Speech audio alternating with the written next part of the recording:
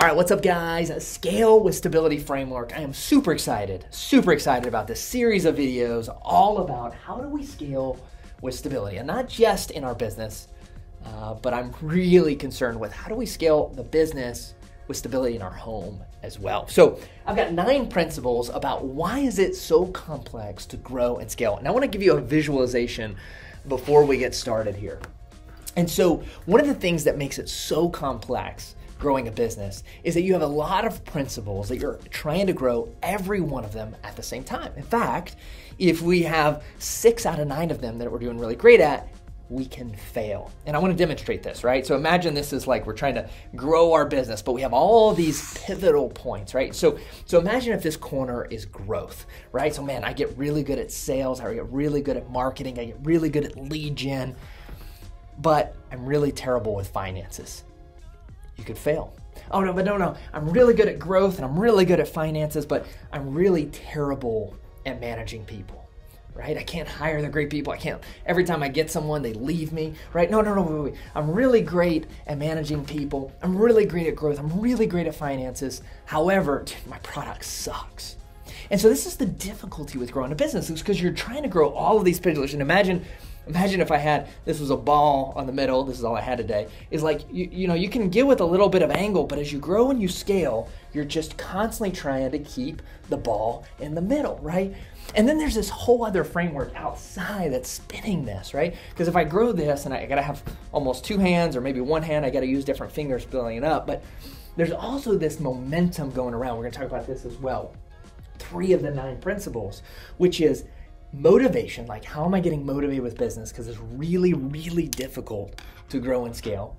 And then how am I using that motivation to go and learn? And then how am I learning? Am I going to execute? So as you get this momentum going, I'm learning and I'm executing. And because I executed, I'm getting more motivated, right? So like think about the gym, right? When I actually go to the gym, do you get more motivated or less motivated? No. You get more motivated, right? And when you get more motivated, then that causes you to learn more and you start to spin this thing. And as you start to spin it, right, check this out, you start to get momentum, right? So I'm learning, I'm executing, I'm getting more excited, more motivated, I'm learning, I'm executing, getting more motivated. And this spinning cycle is what allows you to work on all of these principles as you grow and scale. In fact, it works the other direction as well, right? What happens if you don't execute? I get less motivated. And when I get less motivated, then I don't learn as much, and so on and so forth, right? So stay with me on this video because it's so important that we understand these 9 principles of growth. You gotta have all 9. So the first one, and the one people love the most, is the growth principle or the growth pillar. This is your marketing, your lead gen, your sales. And we're gonna have a lot of content around this subject because people just love it. It's the sexiness of business, right? This other principle is your product or service, right? So again, be great at sales, but if you suck at product or service, you're screwed, right? So how do we continually get better and better at what we do?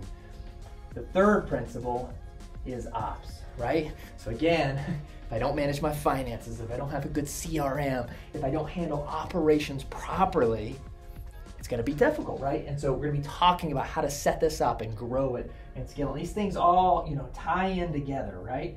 The next one is customer experience. How are we serving our clients?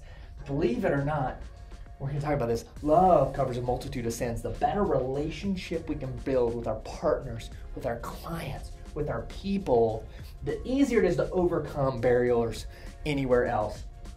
The 5th principle I like to talk about is commitment, right? Our mastermind is called the Committed Mastermind.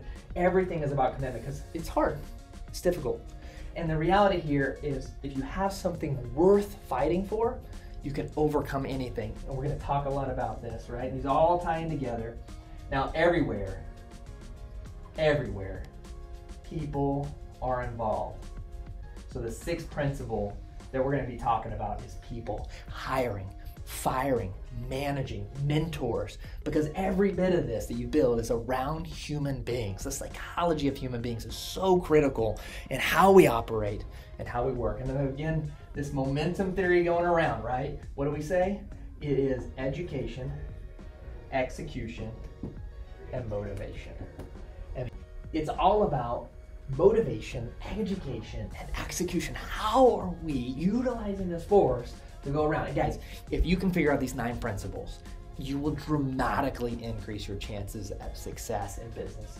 Now, ideally, as you grow and scale, what you end up having, by the way, is you have leaders in each one of these, right? You have a head of product, you have a VP of growth, a head of operations, a head of client experience, a head of HR. Hello? These are the organizational pillars of every business, regardless of your niche. Thank you guys for just watching, taking the time to watch this entire video, guys. We're gonna be going over this all in videos to come.